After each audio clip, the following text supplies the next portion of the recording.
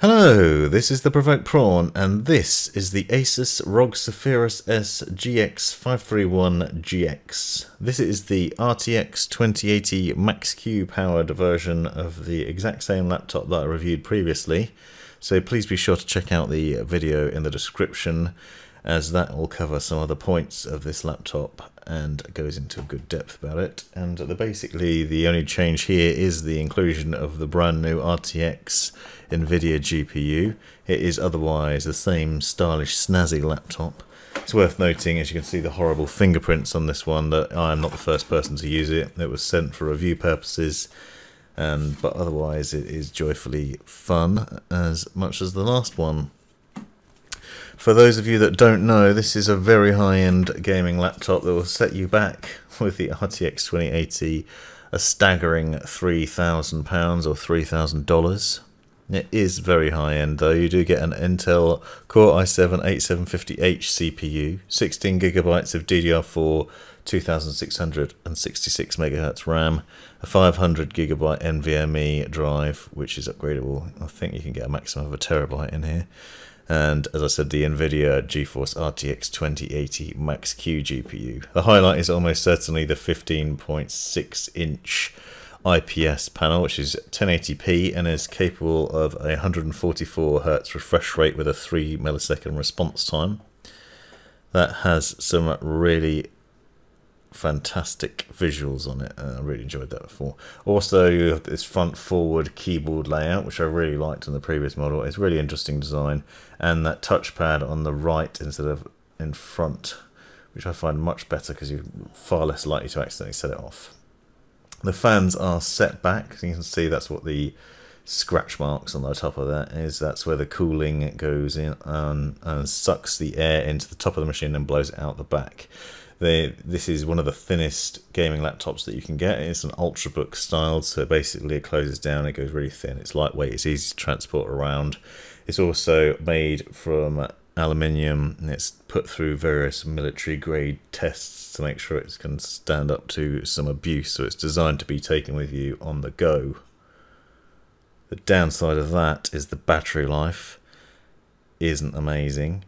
For general use it's okay, and actually performed better than the previous laptop that I tested, and I think I had problems with that, to be honest. But this one I managed to get 4 hours of Netflix streaming out of it, which I thought was pretty good. That was with the RGB lighting on the keyboard off and the display visuals down and the sound relatively low, but that managed to get 4 hours. Gaming wise though, I found it basically impossible to play high-end games on battery. It just won't run those games. The GPU won't run at full tilt, so the frames are awful, and I'll show you that a bit later on.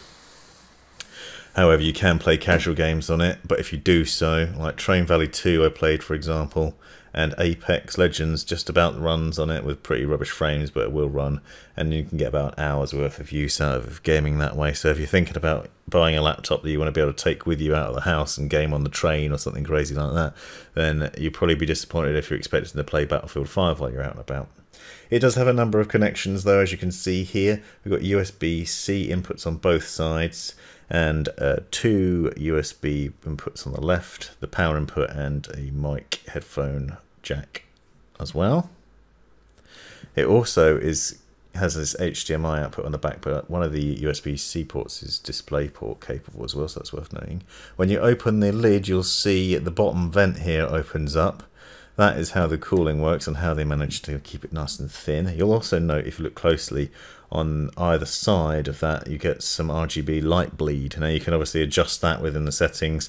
There's a piece of software called Armoury Crate, which is downloadable for both your phone and comes installed on the machine, that you can adjust the lighting so you don't have to have that lighting on. If you want to take it into the office, then you can turn that off so it's not too in your face.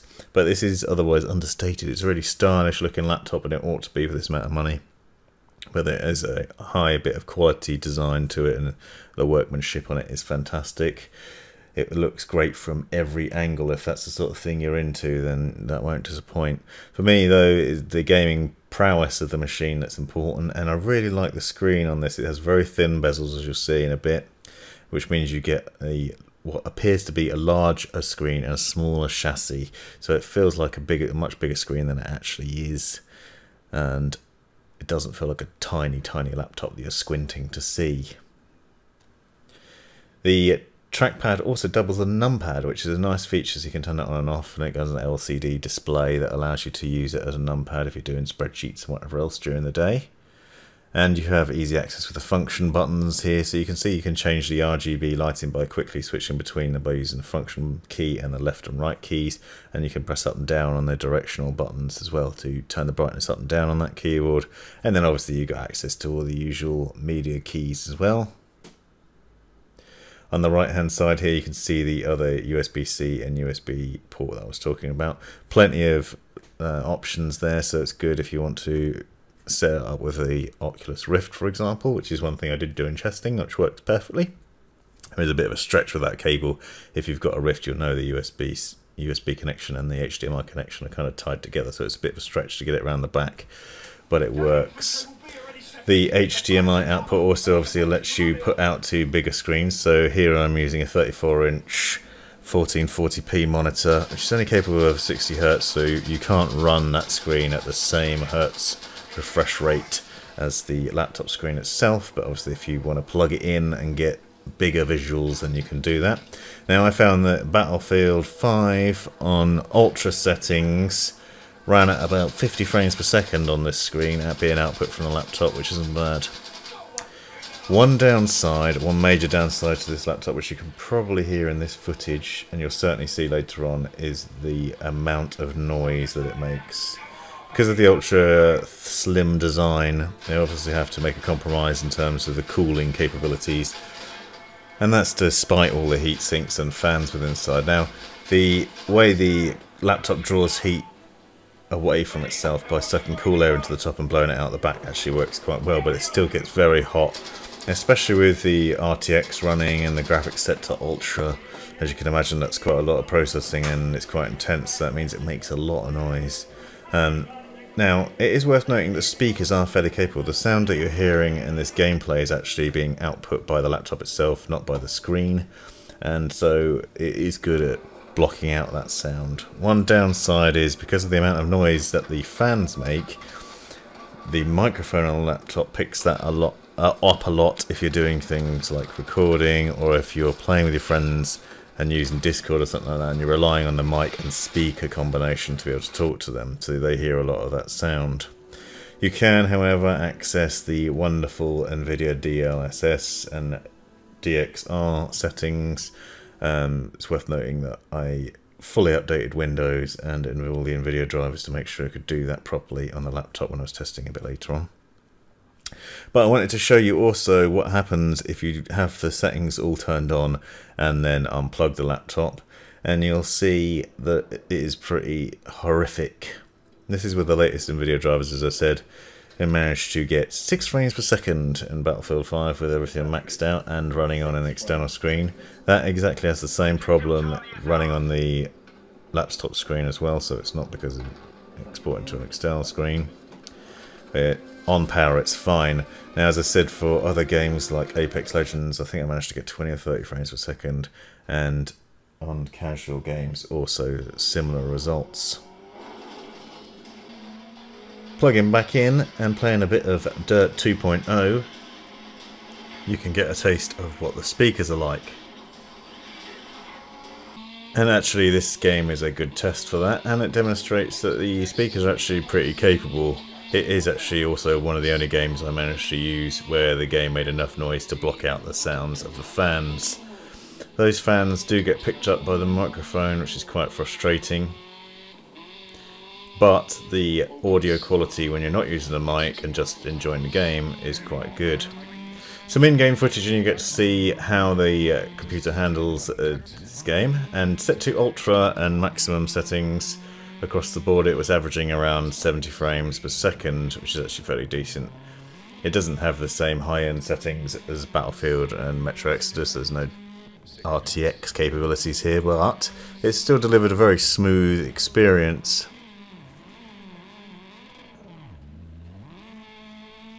Also looking forward to trying this bad boy out in VR at some point in the summer. Dirt 2.0 is very good fun. And then some footage from Battlefield. Now, as I said, Battlefield 5 won't run on battery. It was basically unplayable, and I'll show you that in a bit. But here you can see running on the screen at 144 Hz with RTX DXR DLSS activated. It was averaging around 80 frames per second. One thing I did notice, and it's worth bearing in mind, is that this wasn't an entirely smooth experience, which is interesting and might be a sign of how bleeding edge this technology is. But I found that more than once the frame rates suddenly dropped without warning, right down to around 20 frames per second, and it stuttered.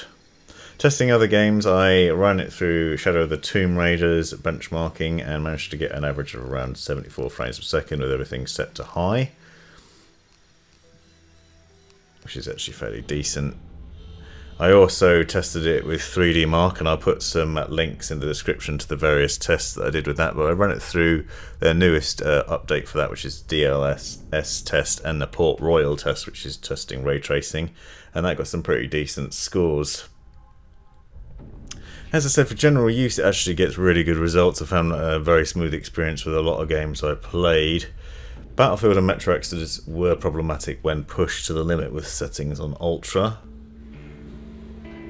And you can see it in action here. Now with Metro Exodus at 144 Hz you can set quality to Ultra, DirectX 12 on, and you can set all the Nvidia Hairworks and advanced physics on, and then get some really stunning graphics out of that.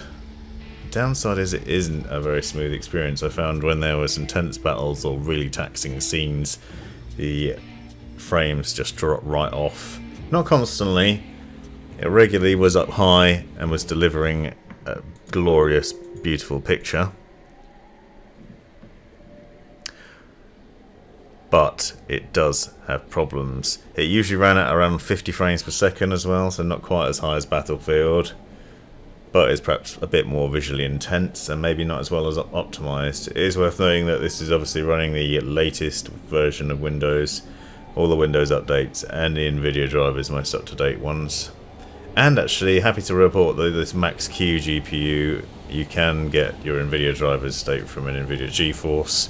You don't need to rely on the manufacturer, which is a problem with previous Max-Q GPUs. This one actually gets updates straight from Nvidia, so they're really quick and easy to get. And here I'm demonstrating that gameplay with everything turned up to maximum, and it looks absolutely stunning. But you'll quickly see in a minute how the frames drop right down and it becomes a real slideshow, and it's quite painful. You're getting attacked by multiple creatures at once, and it suddenly the frames just dropped off a cliff. It was playing at around 50-60 frames per second. They went right down to 10 or 20 frames, and then it went back up again. And there wasn't anything else running in the background, though obviously I was recording, so perhaps running the game at maximum with everything on and recording the footage at the same time might have been a factor, but I also tried turning the recording off and doing it without. Now, playing a bit of Cuisine Royale, which is nowhere near as taxing. It ran nice and smooth, got decent frame rates, and performed well on a regular basis. One thing you'll note in this footage though, which I'm going to go quiet for in a minute, is if you listen, you can hear that the microphone is picking up the sound of the fan, so the humming that you can hear is actually from the fan, so just listen out for that. Build with the green slats on the southwest.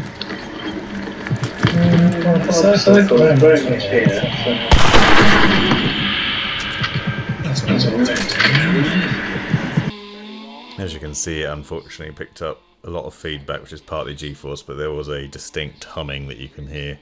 It's quite difficult to put across how much noise you get from the fans. You'll have to take my word for it, that is a lot, especially when you're pushing games to the limit. The laptop itself does get very, very hot during gameplay as well. Perhaps hotter than the 1070 powered version that I was testing out before. It gets very hot on top, and it will be hot for using on your lap as well. However, you are getting what is essentially a very powerful machine into a very slim form factor, so it's not a surprise. And it's not necessarily a problem if you're wearing a headset and you've got a decent microphone that's separate and you're not relying on the speakers and mic on the laptop, then you probably won't have any problems. Now, one of the things I didn't cover necessarily in too much depth in this video is the RGB lighting. You can get RGB lighting across the keyboard. It also features Aurora Sync, so you can sync it up with other Asus devices if you have them. That software is available on your phone and also installed on the laptop. You can go through a variety of color settings. You can do it with the keys on the keyboard as I demonstrated earlier, but if you want to see software in action, you can watch my other review of the same laptop, but with the 1070, where I show in a bit more detail what you can do with it. Also, I'll add a link in the description to that software so you can get an overview of that. It basically means that you can customize the keys the way you want them, and even to various sections within the keyboard as well, which is pretty neat. Obviously you can turn that lighting off when you're using it on battery to save battery life, and customize your experience across the board. All in all, this is not a bad gaming laptop. It is certainly very nice to look at. I really like a lot of the features. The numpad and trackpad on the right is excellent. The forward facing keyboard is also excellent. All to use for day-to-day use, surfing, streaming, working, whatever else you want, and it's stylish enough to take with you to the office as well, so that's a bonus. It is, however, in this specification, £3,000 or $3,000, as I said, which is incredibly expensive. That's a lot of money, and you'd probably get better performance out of a similarly priced desktop machine or one you bought yourself. However, the 144Hz screen is something special. I really like the visuals on it, the way you can change the visuals to suit what you're doing, and it is very compact and nice in that way, but not so compact the screen is tiny. It actually felt comfortable to use for gaming sessions. Hope you enjoyed this video. Please like, subscribe and come back for more in future. I'll be doing some more gaming laptop reviews in the near future. Thanks very much for watching. Let me know in the comments below if you have any questions, and please be sure to check out the description, as I will add all the specifications of this laptop and links that are worth checking out. Thanks very much.